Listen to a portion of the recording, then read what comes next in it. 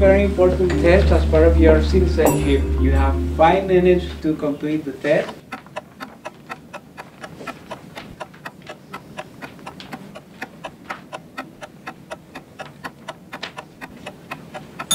That's all the time you have for the test. Goodness, the tension in the room was like cutting me. Yeah.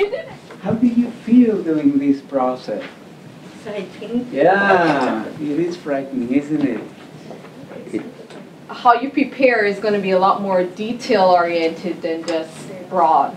So paying attention to different facts and such is good, because in that way, the more you know, the better prepared you are. Yeah, we're not going to be collecting your worksheets. You can keep those for your own study, but we want to know how many of you got them right. So look at this. You guys did very well in question 3 and question 6. No, 7. 13 people.